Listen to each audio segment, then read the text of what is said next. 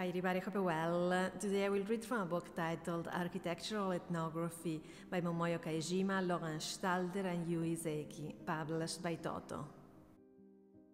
Momoyo Kaijima wrote, I will begin this story in 1969, the year I was born, but also the year that Rainer Banham's The Architecture of the Well-Tempered Environment, Bernard Rudowski's Streets for People, A Primer for Americans, and Philippe Boudon's social architectural study, Pessac de Le Corbusier, were all published.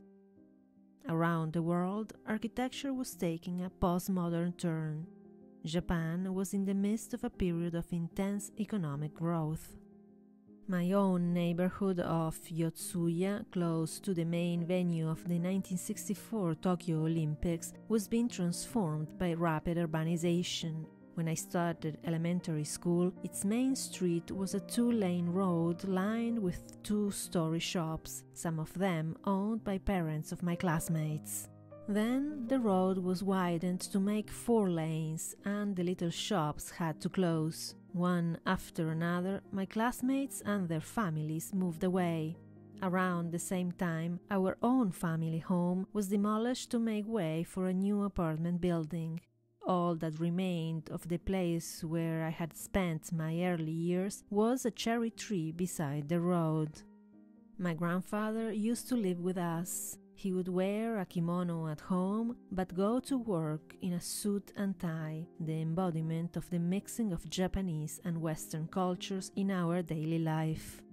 Children's television shows reflected a similar cultural fusion. The most popular animation series were Once Upon a Time in Japan, based on traditional folk tales, and Hayao Miyazaki's Dog of Flanders and Heidi, Girl of the Alps. As more Japanese started to travel abroad in the 1970s, more books were published in translation. Stories like Anne of Green Gables or Little House on the Prairie set my imagination roaming around the world. Another book avidly devoured when I was a little older was a scenographer's travel diary containing detailed sketches of a journey to India. By the time I started to study architecture in the late 1980s, Japan's bubble economy was at its peak and real estate speculation was rampant. I remember newspaper reports of a dump truck deliberately crashing into an old house near our neighborhood. Skyrocketing land prices meant that any existing building on the site was not worth a single yen. How had it come to this? At every opportunity, I walked around the city, trying to witness the changes with my own eyes. And again, I read books, searching their pages for the root causes of this situation. There was a flurry of publications on Tokyo around this time, partly in response to its rapid urban transformation. A 1987 pocket edition, Wajiro Kon's Modernology, published in 1930. Introduction to Street Observation Studies, 1986, by Genpei Akasegawa and the Street Observation Society.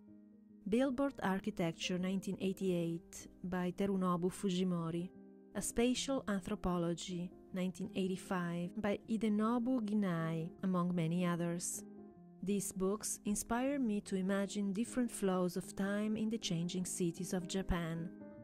In parallel, I gained a wider perspective on urban and architectural theory by reading work that had newly appeared in translation, including Rudowski's Architecture Without Architects, Robert Venturi and Denise Scott Brown's Learning from Las Vegas, Rem Koolhaas' Delirious New York, and Aldo Rossi, The Architecture of the City.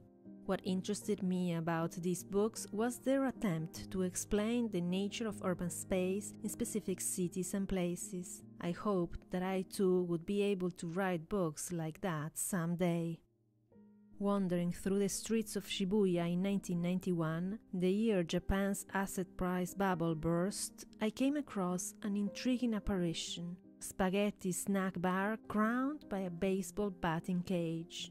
I never got the chance to survey the building. It was demolished shortly after I discovered it, but this was the virtual prototype for the Made in Tokyo project.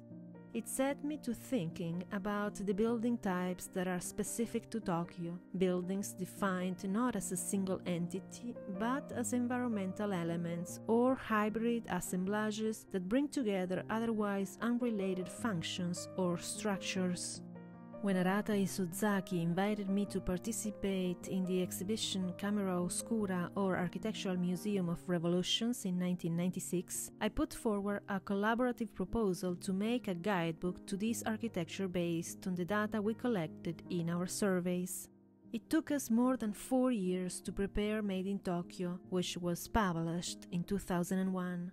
The book describes an architecture that, far from attempting to control the surrounding environment, is itself defined and shaped by the accidents of the site and the participation of the people who inhabit it.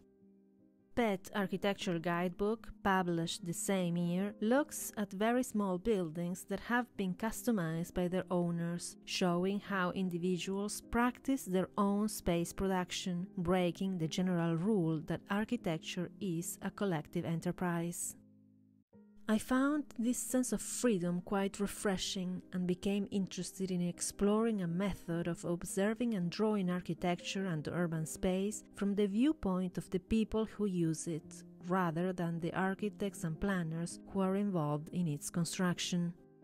Using the architecture specific to a city as a basis for developing urban theories, our drawing studies expanded beyond Tokyo.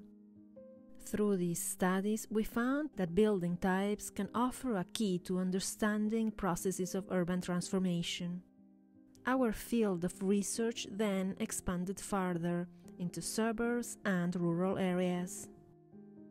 In 2011, the Great East Japan earthquake and tsunami was followed by meltdowns at Fukushima nuclear power plant, a triple disaster that brought untold devastation to both rural areas and cities.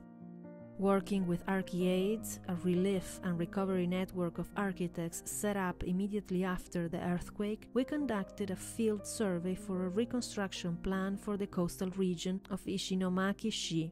We talked to village residents about the ways of life and the landscapes that had been washed away by the tsunami, and used fragments of information collected in the interviews to make drawings that reconstituted these spaces.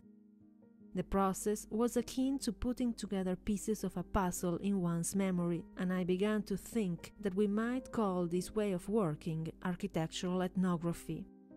I thought that if we could draw up a reconstruction plan based on a thorough understanding of the village gained through the survey, then it could serve as an effective means of illustrating and realizing an entire sequence linking past, present, and future.